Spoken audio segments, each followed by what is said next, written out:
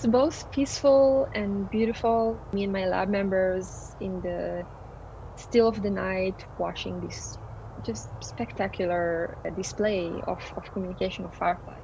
The goal of the project was to go out to the field where we can find swarms of synchronous fireflies and capture their flash patterns, both spatially and temporally, in their natural habitat.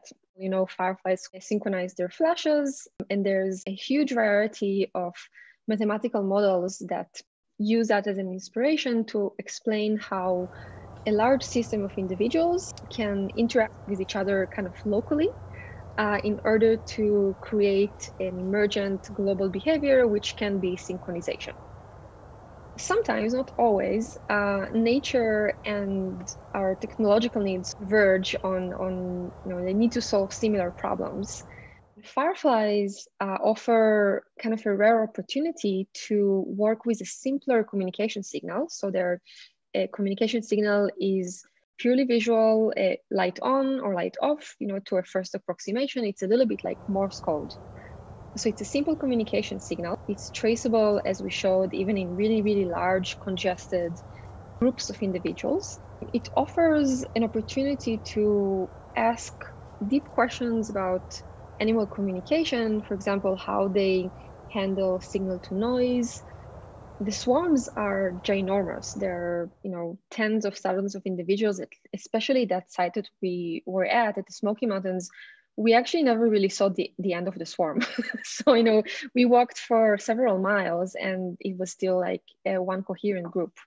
So it's reasonable to assume that firefly at one edge of the swarm cannot directly communicate with or see, in that case, a firefly the completely other side of the swarm. So the communication and synchronization has to occur somewhat based on local information.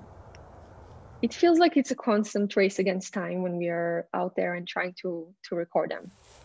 We have to get all of our equipment. We have to, in this case, drive there and set everything up. And then not only that it's restricted to 2 weeks, there's also a very particular window throughout the day in which they communicate and produce those flashes. So there are a few hours in the night.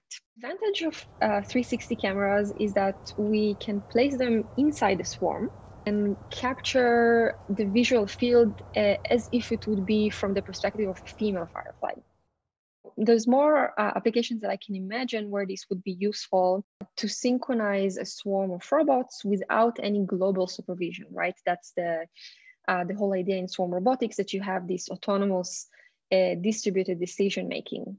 So if you can get the robots to have some kind of internal clock that is synchronized with everybody else, just based on local interactions, you can do things like for moving large objects or moving a swarm as itself.